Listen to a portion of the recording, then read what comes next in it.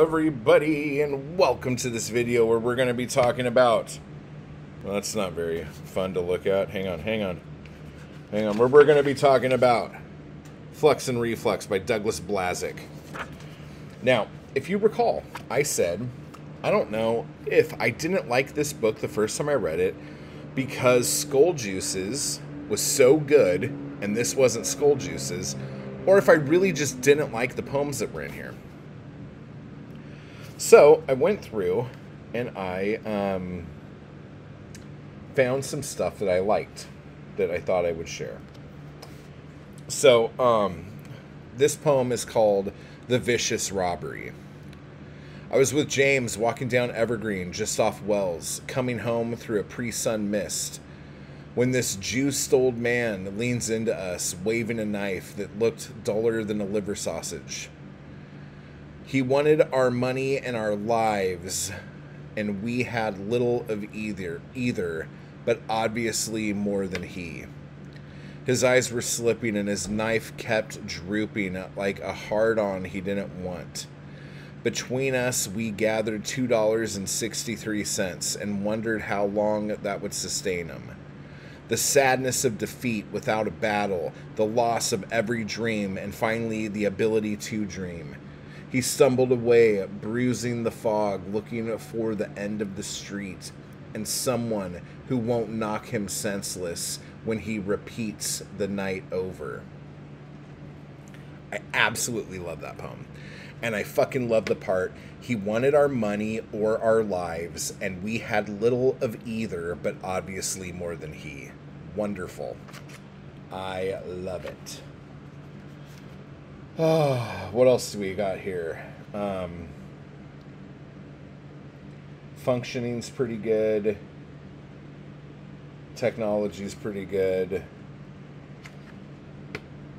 It's so funny when you hit a poem that is so fucking good that it looks like when you look at all the other poems that you kind of dug too, you're like, oh man, these aren't as good as that one. So there's another one in here called Unclogged Dilemma, which screams Skull Juices to me. Okay. Leaving for work this morning, I heard a crow. The matches which I lit my cigarette with said, "Don't stay deaf." I listened again for the crow, but heard nothing. At work, they have signs telling us to THINK, which is think. After pouring my hemoglobin into the machine, I left for home where my wife told me, "Cheer up, now you're free to be yourself again." The crows were still outside, the match is still in my pocket. My back told me I wanted it to sleep, but all I could think about was how to get my blood back. Now I know why they have those signs at work. So that's a great fucking, like, I hate my job poem kind of thing. And that's definitely a lot of what Skull Juices is. So, like, that poem in here was cool. So those two poems make this book worth having. But, like, a lot of the poems in here, I don't connect with.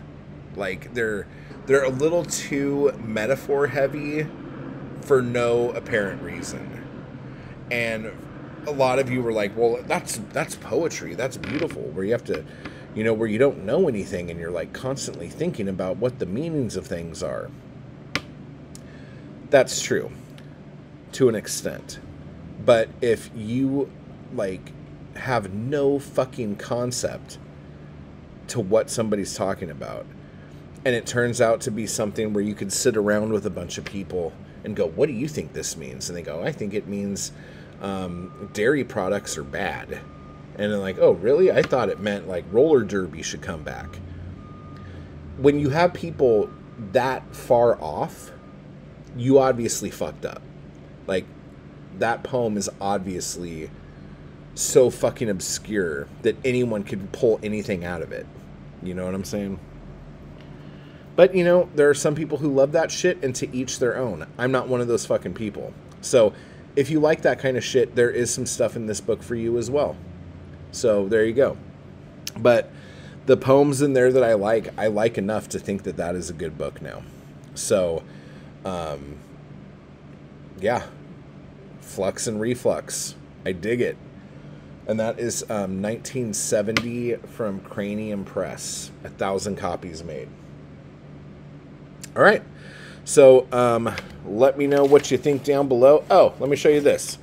So the postcard for my Patreon members and the Postcard Plus tier has this weird self-portrait of me and then a poem on the back about society and lessons learned from society. So that's that. Keep buying my books. Type hard, everybody.